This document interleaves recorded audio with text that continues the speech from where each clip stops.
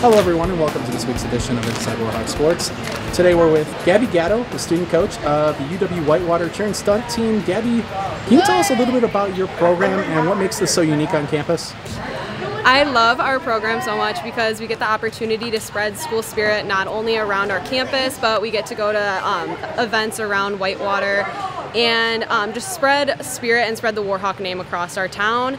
I think this program means a lot more than just cheering at a football game. I feel like we represent it with such pride, tradition, and I love standing for that because I have so much school spirit for this place, and it's brought me so many great friends and teammates, and it taught me a lot of how to coach. We mainly just are at every single football game. We're at most basketball games. We also travel with the team, so we go to away football games and away men's basketball games and women's basketball games, and that's so awesome that we get to be a part of that and really spread our stuff across Wisconsin and even sometimes across the nation. This is my 4th year on this team, and we truly have grown so much.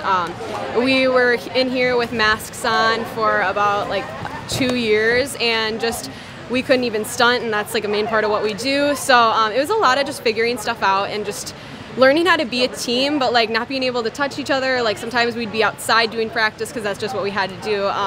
I think we've come so far because finally we get to truly just be 100% ourselves again and do what we were doing right before the pandemic. People want to get involved with UW-Whitewater Cheer and Stunt. What can they do to get more involved? We have a tryout in spring usually for all anyone that goes to the university. They can try out, and then our fall tryout is for all new and coming freshmen or transfer students or any other student that didn't get the opportunity to join in the spring. There's 24 girls that usually make it onto the team, and then any boys that decide to try out or any genders are welcome to our program. We are so welcoming of anyone from any background, any kind.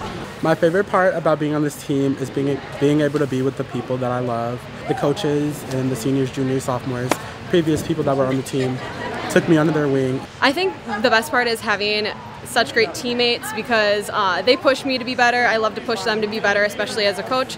So I think the people that I surround myself with and the people that make this team truly make it what it is.